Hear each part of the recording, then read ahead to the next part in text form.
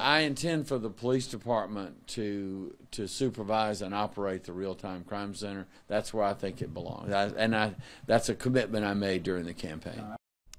Well, new tonight at 10, Shreveport Mayor-elect Tom Arsenault says he's all for SPD taking over the real-time crime center. Since its inception, the city has run the crime-fighting initiative using video cameras in the city.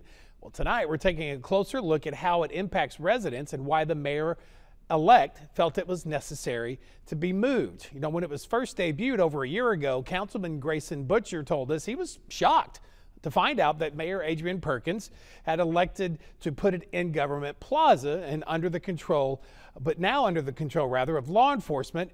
He's happy to see that. As KSLA News 12's Jade Myers explains, it looks like he's getting his wish. Soon, the real-time crime center could be ran by SPD instead of the city. That's where I think it belongs.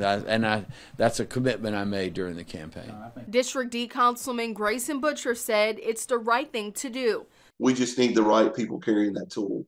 And I think with it being at the police department or in the police department's control, I think you'll see it be a much more useful tool. Last month, I talked with the city's chief technology officer who oversees the center. He said officers are not needed to do the job. What I will disagree with is that we need gun-toting sworn officers in there. Now that the city will see a new administration, Butcher said the change in leadership with the real-time crime center is necessary.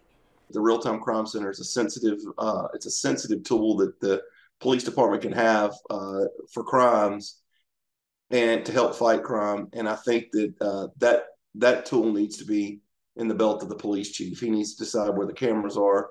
He needs to have, officers, not police officers, but people in there that are a little bit more vetted. Arsenault's transition team said the change in RTCC leadership will happen after he takes office. Arsenault will be sworn in on New Year's Eve. Jade Myers, KSLA News 12.